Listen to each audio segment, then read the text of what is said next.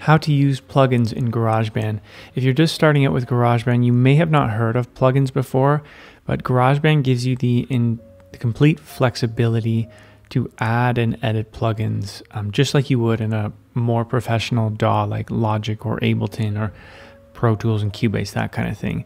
So let's get into, I'll show you exactly how to add plugins and how to edit plugins in GarageBand. If you're new to this channel and you're making music and trying to get that music heard, I'm Charles Klein, singer, songwriter, and producer. I'm making music and producing music too, just like you are, so feel free to subscribe to this channel because that's what this channel is all about. This is the GarageBand session we're going to work in. I have a beat, a grand piano, some strings, and a pad. The way you add and edit plugins is the exact same for every track. So let's first go where the plugins are located on every track. Let's start out with this grand piano. So I'm just going to click in the track and then I'm going to go to the controls window here. It's this little kind of gear. Click that and we'll open up this box here. You could have seen this before. It's a bit different than the editor window. The scissors window is where you can actually edit the MIDI. And then the controls window is where you can edit the controls and the sound of the instrument you're working on. So for example, the strings, if I click down here, this is going to change the controls. If I click the pad, it's going to change the controls. If I click the 808, it's going to change the controls. So let's go back to the piano. We're going to see on the left here, track and master. And if I switch the strings, it's going to be the same, track and master. The only thing that changes is within this window here. On the left side, we're always going to see track and master. And it's this box in here that we're interested in. Maybe yours is snapped up, so you can click down and you'll see the plugins window. And you'll notice the piano here that's stock in GarageBand already has these blue pills here. We have one that's a bit spaced out from the rest, this EXS24. Then we have something called the channel EQ, a compressor, and a tape delay. And then we have more room to add some more things. So these are actually plugins here. All of this really. The first one is an instrument plugin. That's where this EXS24 is where the sound of the piano is coming from. This is actually a synthesizer that GarageBand has just modeled a piano sound around. By clicking on the left up and down here, we can go and actually change that synthesizer, change that instrument, AU generators or AU instruments. And you'll notice in my AU instruments, you might not have this. And these are actual VSTs, virtual instruments that I own. And if you bought a Juno synth online, or if you bought a new virtual instrument, you can use those in GarageBand. So you would go here under AU instruments. Let's bring up a Juno. So now instead of a piano, we actually have the Juno. So let's close that down. What hasn't changed is these pills. These, and I'm not sure if they're actually, I just like to call them pills, I guess, because they're in the shape of little blue pills. So we have on and off buttons on the left, and then we have up and down arrows on the right of each one. This is where we would add and edit plugins in GarageBand. And again, it's the same thing for every track. We can remove these plugins if we want on the side here, up and down, and go to no plugin if we want to remove these. Now, if we wanted to start from scratch and add plugins, let's add that EQ back again. So we click in, and then we get this big drop down list here, split into recent plugins that we've used. And then these are plugins that GarageBand gives us for free. Amps and pedals, delay, distortion, dynamics, all the way down to utility and gain. And then we have audio units. So these are things that you may have purchased some paid plugins online. They would be inside audio units. Now let's add a channel EQ, a compressor, and some reverb. These are 3 standard plugins that you would have on a lot of your tracks in your productions. So how do you add an EQ on this piano track? Actually, it's a Juno synth now. So I can go up here and just add Juno synth. And this can be any type of instrument you want. We do the same thing if we were doing it on the strings or the pad. So let's go back to the Juno synth here.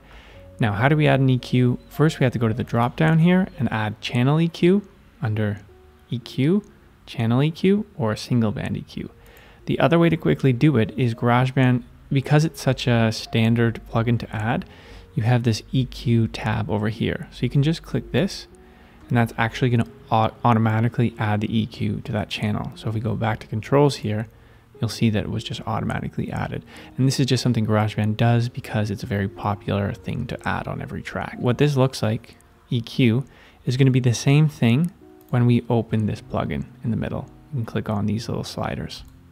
That's going to open the plugin we're using. So here we have the EQ, but it's also here because it's a popular thing to use. It would be the exact same process to add a compressor. Click on this blank space shaded area here. You can add it anywhere. It is important of where you add the plugins. This is kind of called your channel strip, the plugin chain, and the priority of where you put the plugins does matter. It's kind of in priority. The audio signal goes top down. So if we add a compressor here, go down to Dynamics, Compressor, the signal is first going to come in to the Juno synth and make the sound. Then it's going to be EQ'd, then it's going to be compressed, and then if we add a reverb here, go to reverb, we can add any of these reverbs. Let's add the Space Designer. So now you can see we have the Juno synth, a channel EQ, compressor, and a Space Designer. As we saw in the EQ, we don't have any more tabs for these plugins here. We don't have a tab for compressor and a tab for the Space Designer. So how will we actually use this compressor, right? If you've never heard of editing or adding a compressor to your tracks, what I recommend is going to this drop-down box here and then using a preset that is already inside this plugin. So if it's a drum you're compressing, a keyboard, guitar, voice. So let's say this was actually a vocal and you want to compress your vocal. Well, you see you have all these different presets here: bright vocal, classic vocal, live vocal, and I would recommend just choosing one and then seeing how that sounds. I recommend doing the same thing for the reverb. So going here to the reverb, clicking the sliders, opening it up, then doing the drop down, and you'll see here I have large, medium, small, warped, surrounded, HD surrounded. So I'd stick to just large, medium, small. The larger the space, the more reverb it's going to have, the more reverberation and echo it's going to sound like it's bigger or further away. So if you want that feel, then go for a large space. If you want that smaller space, like for a vocal for example, go to small spaces and plate reverbs and go to vocal plate. That's a great preset for a vocal. Let's start from scratch now and actually pretend like we're using we're building a vocal track, and how would we add plugins and edit plugins on this vocal track. So we'd go to track, new track, audio, and then we'd go to controls. We're already here. So you'll already notice a difference on this audio track. We have a compressor, an EQ, and some sends here. And then we have this EQ that we've seen before with the piano. So basically, if we delete this compressor, no plugin, and this EQ, no plugin, nothing is going to be, these are going to be removed here. If we go back and add a compressor here, it's going to show up here. And actually, if you want to increase the threshold of the compressor, the ratio, the gain, or the attack, you can do that. If you don't know what any of this means, that's okay. Open up this compressor again, and just like we did with the piano, go to the voice. Let's say this is a vocal track we're doing. We can go to a dance vocal. And so these knobs will have changed now when we click dance vocal. And so it's a different style of compression. Okay, let's X that. So before the compressor was above the channel EQ, does that matter? There's different schools of thought. Some people like to EQ before the compressor. Some people like to EQ after the compressor. So you do either, it doesn't really matter. The next thing I want to add is a reverb. So you can see here, we have this ambience and reverb. And when we add a reverb here, let's add the Space Designer. You can see it's given us 2 more knobs here. So we can X this plugin again and just play with these dials on our vocal, increase the reverb, increase the length and how long the vocal is, or we can go in the middle here and then to a preset. Let's go down to our vocal plate. Plate reverbs, vocal plate. And you can see it's switched that for us. So what other plugins would you want on a vocal track? Well, you definitely want something like called a de-esser. So we can click that and go to Dynamics and go down to de-esser. And this is going to take away the really harsh frequencies that come from S's. So just by adding it on the channel, it's going to work. And then you can see it's added more knobs for us. So the more plugins we add, the more controls we're going to have down here. Those are probably the most standard plugins to add on a vocal chain. You can always add more. For example, maybe we want to add some delay to the vocal.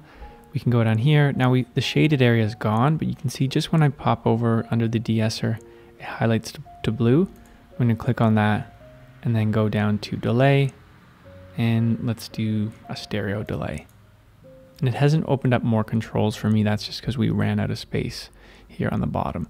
And then go to factory and then choose one of these preset delays. Like if you just try 1/8, for example, and see how that sounds. If you don't like it, go up here and try another one, maybe 1/4, 1/2, 1/8 swing, this kind of thing. Just try out different ones and see what it sounds like. In a comment, let me know if you have any questions on how to add or edit plugins in GarageBand. And if you're making this music and you want to know more of these tutorials and learn more about GarageBand, please feel free to subscribe, and I hope to see you in the next video.